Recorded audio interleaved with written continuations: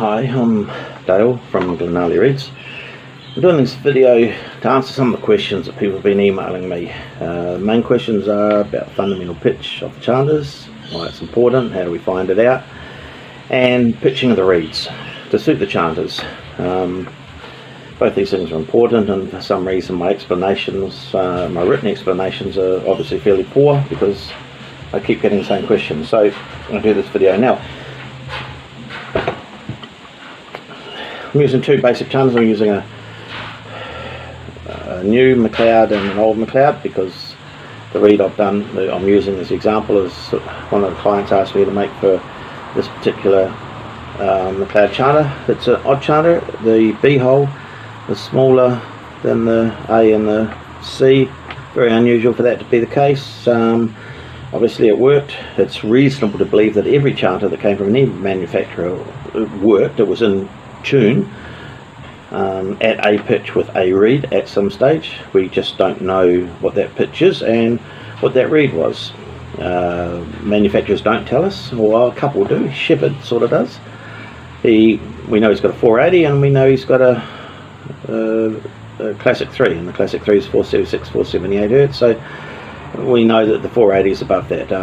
Murray Henderson is another one. He tends to put figures down, which is good, and I understand why you wouldn't. It's sort of commercial suicide. If I'm looking for a 480, a 478 chanter, and yours is listed as 476, so I'm probably not going to buy it over 2 Hz. And I could get those 2 Hz out of reeds if I knew what I was doing. If I was a good reed man, I have no trouble at all. But that's probably why people don't list the fundamental pitch of their chanters and which reeds they specifically use. And we see that with the bands. World champions use one make of chanter and a different make of reed, whereas the person who makes a chanter also makes extremely good reeds, but that band chooses to use something different, and that'll be because they're a reed person decide to. So anyway, get back to the chanter. So first of all, we get a reed. Normally when we make a reed flatter than what it needs to be, and we pitch it up to where we need to go. The chanters themselves, F is your pitch hole. So when we're making a reed, we make a reed, balance the A's and then check the F. Don't need to worry about any other notes at this stage. So get the A's balanced, check the F. If the F's flat, which it should be if we start off with the flat reeds, this is trying to discover what the fundamental pitch of a chanter is. At that point we'll also notice that the E is sharp, and that's just a function of conical instrument and whatever else. I'm not going to try and explain it now, and if you want an explanation, buy Bernard's book on wind instruments. He has very good graphs, tables and technical explanations, and everything that you wanted to know and stuff that you really even didn't want to know are all in that book, and it's useful if you're wired that way. I get that information off my brother who is wired that way, and I just trust him because he trusts the book. So we get the A's in, get the F in, keep trimming the F up, and as we sharpen the F, the E goes down. So the F goes up, the E comes down, and where they bisect, and that's the FE bisect. And at the FE bisect, if you've got the A's balanced and the FE bisect is even, both notes are level, the F and the E are the same pitch, we will then be able to discover the fundamental pitch of the chanter. So this reed I'm using, okay, it's about a 30 cents sharp C at A440. I'm just using a chromatic tuner for the crow. It works exactly the same as with a cane reed. If you've got a cane reed and you want to know the pitch of it, the trouble with the cane reed is you get that skirl. You get the crow and you get that skirly crow. And it's hard to hear a clean sound. Just put the reed into a manifold. Any tube will do. I mean, this is just a manifold that I use for other purposes, but just put it into a bit of a seat and then blow. Really clean sound, and you can see the pitch. So that's how you pitch your cane reeds. So when you're going along, when you know you've got a chanter that's all set up and it's working really well, take the reed out, crow it into there, then go along to your reed maker and go through his box of reeds and just pick all the reeds around about that are at that pitch that you're after. And you won't have to buy truckloads of reeds to get the ones that suit you. The only thing you're going to have to worry about is the weight of the reeds. what you'd like. So go back to this one. Okay, so I put it into the Mikasa. I don't blow the reeds, put my lips around. The software says it's a screw up doing that. You strip off too many overtones. I don't make the software is completely objective. It doesn't lie. I know lots of people do that and they say it's perfectly fine and it doesn't make any difference. Good on you. You can hear better than the software. The software can hear sounds that a dog can't sound, but if you can hear better than that, good on you. I'll pat you on the back and tell you how wonderful you are. I prefer to trust the software, and the software says put your lips around here is better, or put it in a manifold. I use my old split stop. It simulates what's going to be in your bag anyway. It simulates your chanter being in stock in your bag, and it's a much more reliable reading on the software. So try and balance the chanter.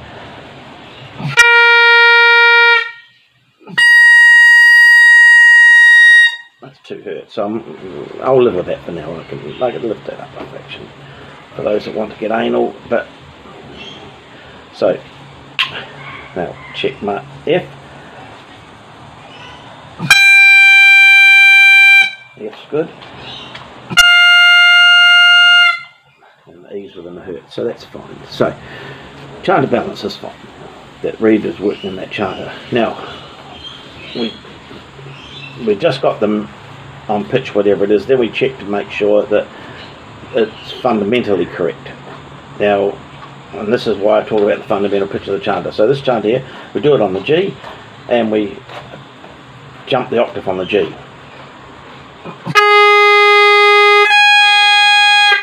And when you've jumped the octave, that should be the same as what the pitch was with when your A's were in. So you've got your notes, your A's in, A's are in with your E, so that's your main notes in. Then by testing it against the G, I'm overblowing the octave, you can see that it's within. So we know the fundamental pitch of that chanter is around about 470, 471, which is probably right considering the age of it anyway. When it was made back then, that's probably what they're doing. Now we put that same reed into the old chanter. This is an old McLeod as well, McLeod 4-far. It's got a lorry sort of soul on it, so it was obviously somebody's favourite 40 years ago or whatever it was, but anyway. So it's a nice blackwood chanter.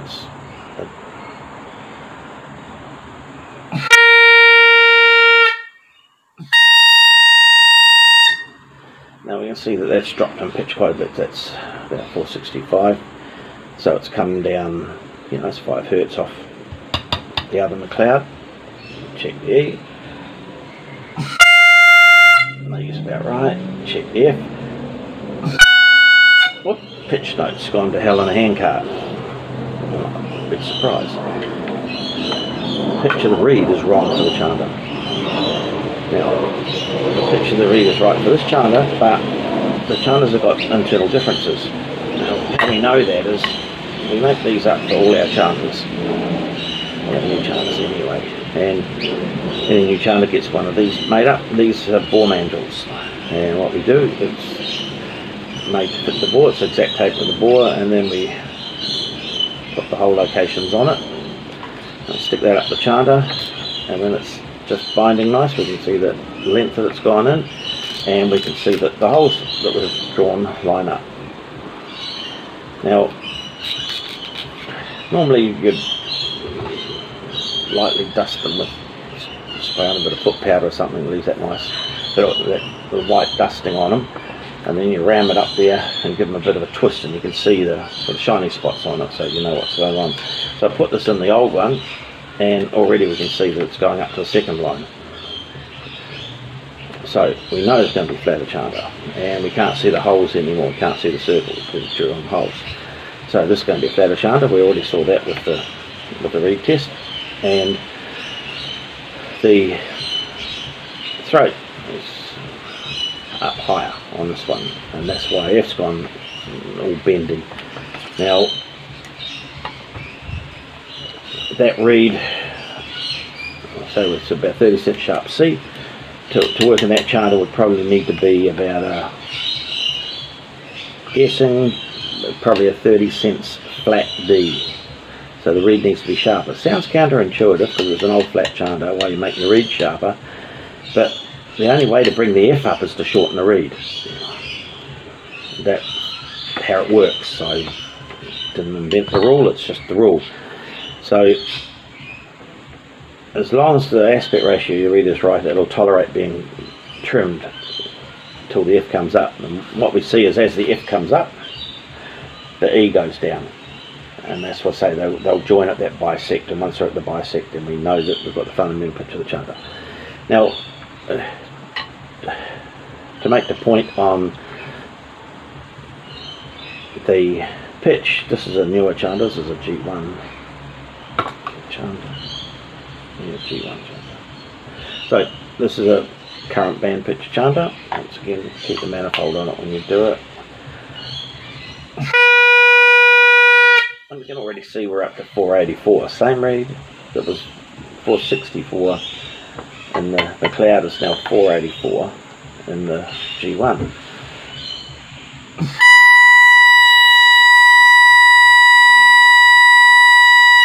Now it's a little bit sharp on the top hand, so we'll want to flatten that off a bit.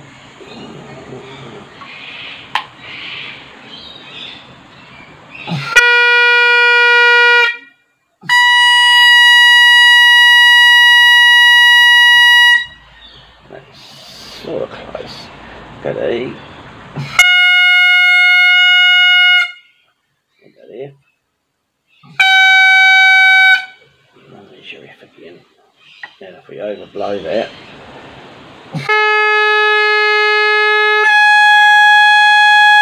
we see that the overblown octave is actually a bit flatter, about 3 Hertz, 2 or 3 Hertz down, which is consistent with the reed needing to be sharper. So that's why we talk about the fundamental pitch of a chanter, and that's why it's important.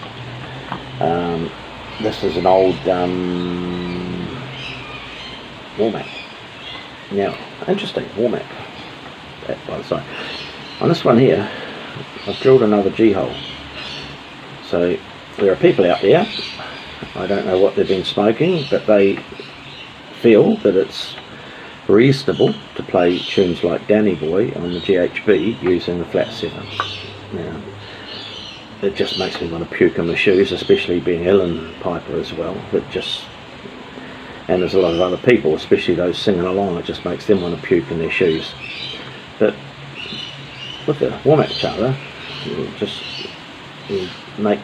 drill the second hole in it, so you now got the major G, and all you do is you move the tape down.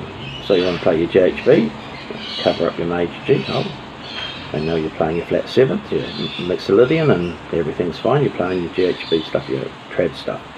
You want to play tunes like Danny Boy and not have people vomiting and writhing in the aisles, move the tape down, now you're playing your G, so it sounds, Danny Boy sounds almost passable on a GHB, although you'd be better off to play it on a Ellen Piper, something that's got the octaves and sounds, but anyway, it gets rid of that horrible thing, and for some reason the Warmack will stay in balance,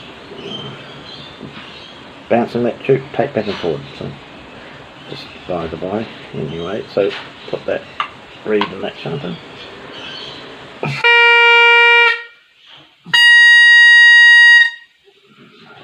Top hand's a little bit sharp, but we know this chanter's going to be around that 470 mark anyway, because of its age.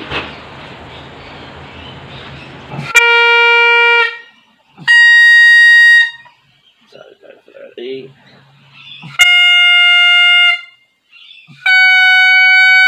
And there's that F again, because wrong reed. The reed is the wrong pitch. Now, one of the main we repair a lot of chanters, blackwood chanters, and we rebuild the holes back to factory spec. And one of the